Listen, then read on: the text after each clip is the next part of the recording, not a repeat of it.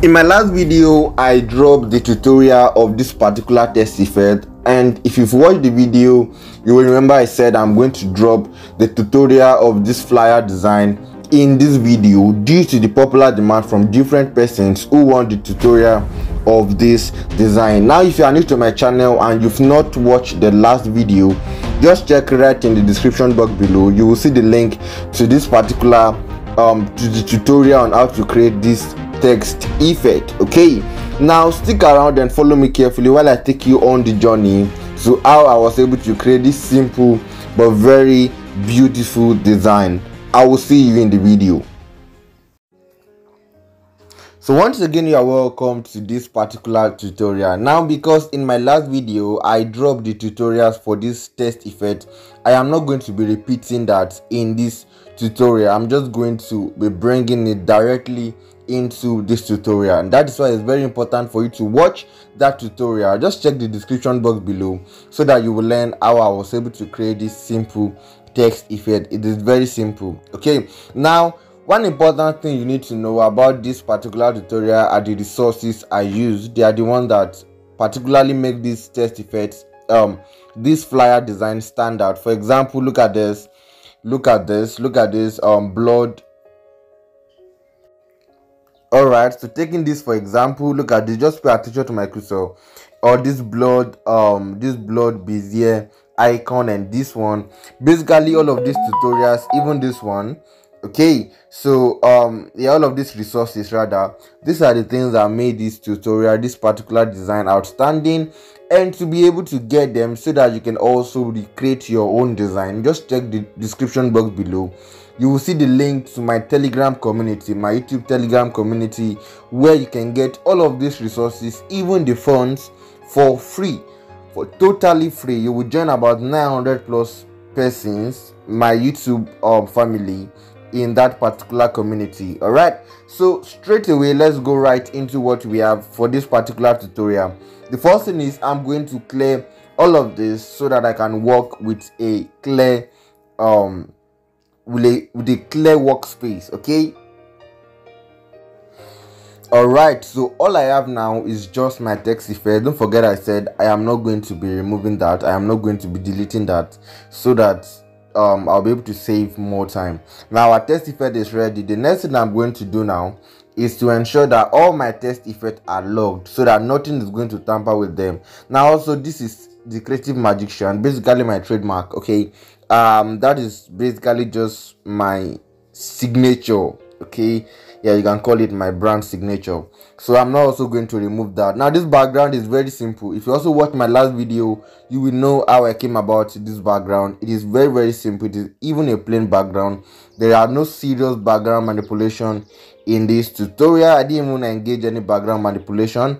See how I created my background just using text effect, gradient. Okay, I use gradient, not text effect, please. Now, okay, mark it. Now the next thing I'm going to do now is to create a shape. Okay, create a shape, then move it down.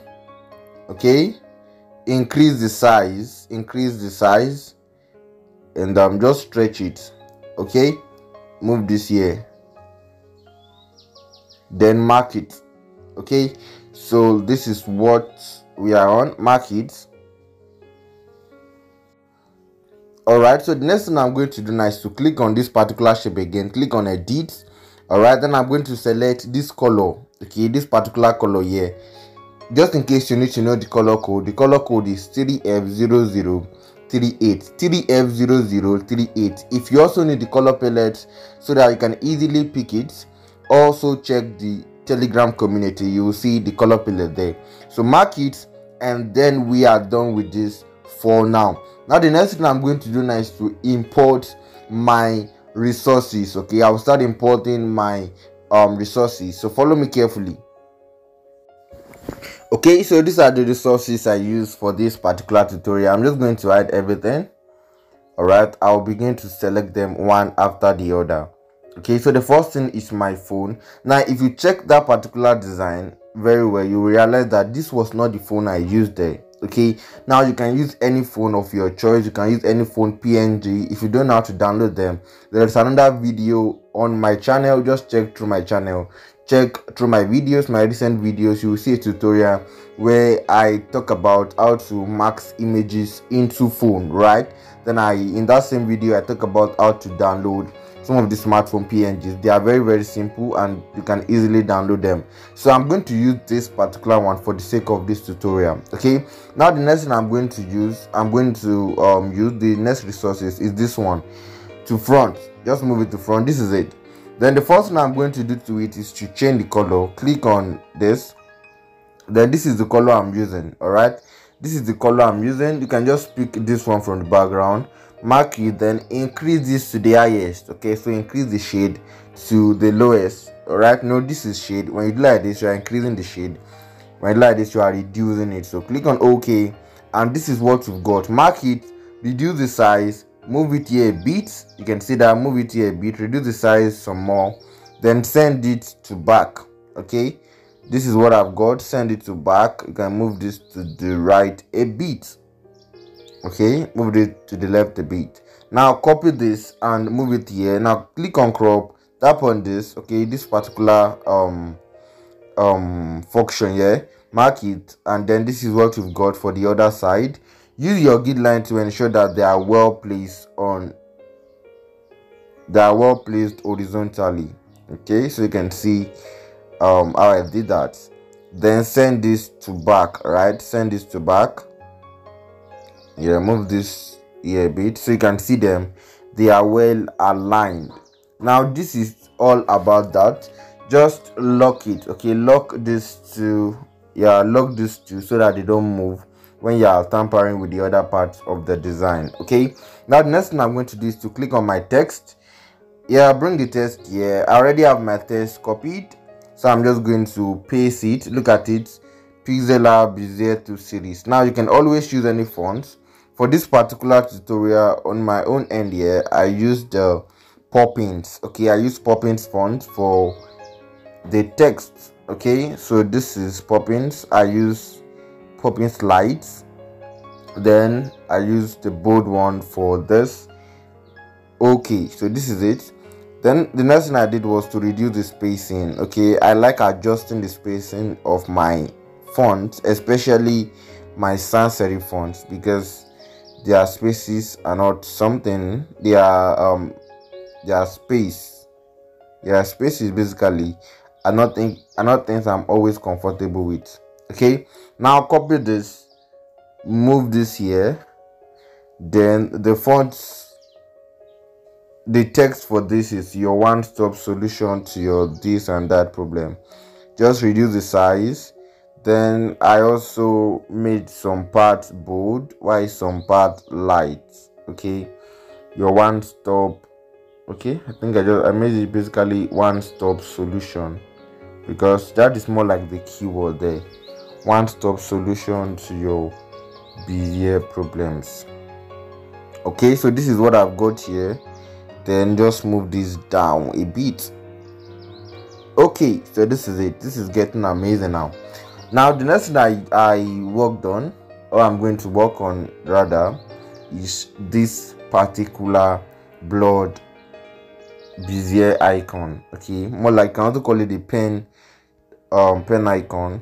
So now come to color filters, right? Come to color filters, then adjust the hue so that the color can blend well with the one in the background. You see, if I use blue for example, there's nothing in this design that associates with blue, so it is an odd color. So then I just have to pick a color that syncs with something about the design, and then I'm just going to stop at 180. Okay, yeah, basically let me adjust this. I will leave this at 180, then I will increase the size. You can see it, then move this here. All right, let me reduce the size some more. So this is what I've got. Okay, now this is getting more interesting now. Now the next tool is this. Send this to front. This is it. The first thing I'm going to do is to adjust the color filter so that this blue also can change to a color that, okay, I think I'm getting, yeah, this is an amazing color. 132, yeah. I'm just going to reduce the size, then I'm going to adjust it to blend with this. You can see the idea behind this. Look at this. If you look at this, you'll realize that I made it blend together with this curved part of this S. Okay, look at it, this part. You can see that was very strategic. Okay, that was very strategic to help the visual balance of the design. Okay, so that is that about that. The next thing now is our phone. Okay, now click on this shape, right? Click on the shape, move this here, then move this up a bit to curve the edges, make the edges curved, then adjust this some more. Now send it to back, all right, but then move it up. Okay, so you can see what I just did here. Move it up. Then the next thing I'm going to do now is to click on my this particular function, send it to front. Now reduce the size and move this here. Okay, so this is to form what do we call it in design? This is a neumorphism. Yeah, I think this is neumorphism. Yeah, neumorphism. So that is what this particular, I'm going to blend it basically to form that, so that it will look like it's popping out. Oh no, don't adjust the hue, just adjust the contrast. Yeah, you only have business with the contrast. Okay, but then instead of adjusting the contrast, what you can do instead is this. Go back to this. Yeah, just leave it at the normal settings. Now go to that background, look at it, this is it. Click on plus. Now I want to adjust the color. Click on plus, then pick the color. Okay, pick this color.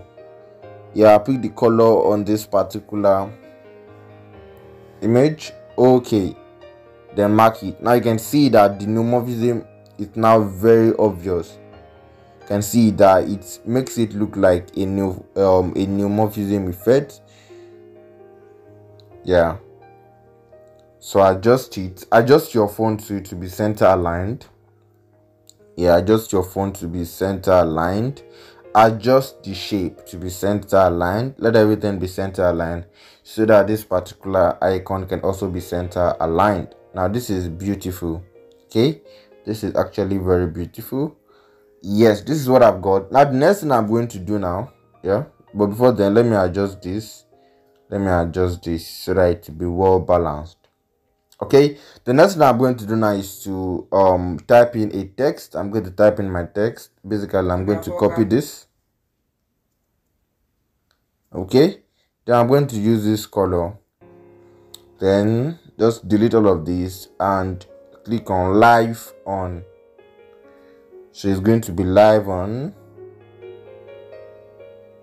Yes. Then the next thing I did was to bring in my, just position this to the center first.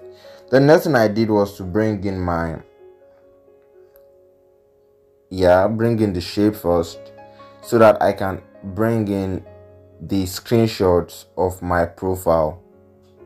Okay, basically of my YouTube profile. So I curve the edges first, then yes, this is what I've got. But then I want to move this down a bit, this neumorphism. Then I want to reduce the size a bit too, so that the screenshot of my YouTube can be more obvious. Move this up a bit. Now this is the next thing I'm going to do, just to bring in the texture. Okay, I'm going to bring it in as a texture.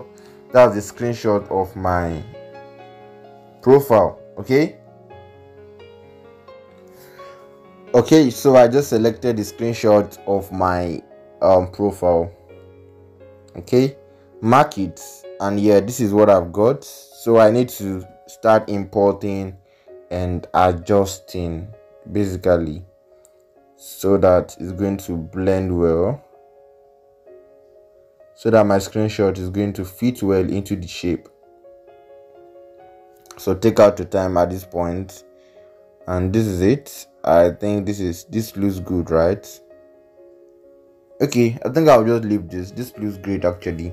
So this is it. Then the next thing I'm going to do is to save my work. I think basically I'm done with this work. This is the design and this is how it looks. So but then you can decide to adjust this so that it can fit in well. And just adjust this, then increase the size. You can see what I'm doing. Copy it if you have to copy, so that the quality will not be too low. Then position is, you can see what I just did. Very simple. This is it. Now reduce the size, and this is what we've got. This is very, very amazing. Now you can save your work to front. You can save your work. It is very simple. But then before we save our work, I need to adjust this particular PNG, this smartphone PNG, so that this blue part on it is going to change to our purple, our orange rather. You can see it. You can see it changing. Look at the phone. You can see that. So I need to adjust that too. And then we've got this. This is amazing now. All right. So basically, I'm just going to save changes. Okay. Then I'm going to save as image. Then I'm going to save my work, and then my work is gonna be ready. And that is all about this tutorial. Now thank you for following to this point. If you are new to my channel, don't forget to give a subscribe. Don't forget to hit the subscribe button, like this video, share it with people, turn on your notification bell so that it can notify you whenever I drop my next content. And stay amazing. I will see you in the next video.